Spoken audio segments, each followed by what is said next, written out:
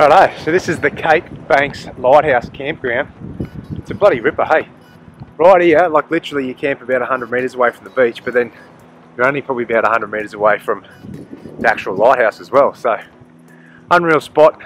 You can actually drive your 4B down on the beach.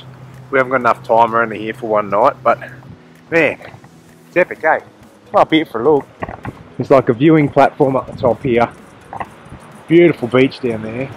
Oh, there's also a couple of shipwrecks down the beach there, but you can get on just down here in your 4B and you can drive all the way around here, all the way around the beach up to the end there, and you can go the other way as well. So, loving it. Only 15 bucks a night, and tell you what, well, worth it, eh? We come in, we were going to stay at Carpenter's Rocks, which is about half an hour from Mt Gambier, and it's just a big paddock with a set of toilets and that there. It's not too bad, it's an absolute free camp, so you don't have to pay anything.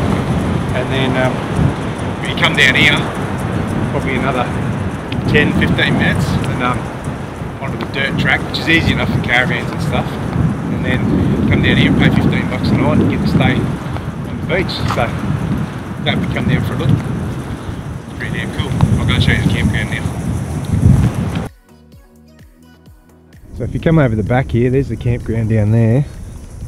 There's a set of toilets down the bottom there, drop loos, and there's 6 campsites, so it's probably 3 or 4 of them big enough for vans. There's our van there, and the other. So here's the campground, only 6 sites. You've got to book online. It's worth checking online if they're available before you come in.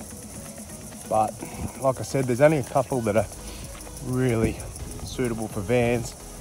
You could fit vans in the others, but they're pretty much just drive-through sites, so not really ideal. But you come around here and that's us over there in number 5. So we got a big one. It's like a double site, great view of the lighthouse at sunset and sunrise, and plenty of room to park your van and car. So if you can, try and book number 5. It's ideal. How close are we to the beach? It's unreal, eh? If you keep driving all the way down there, about 12-24 kilometres, you can go to another campground. It's a full-on 4B track though, so don't try going through there with your caravan. Good spot, Cape Banks, South Australia. South Australia, mate. How good is it?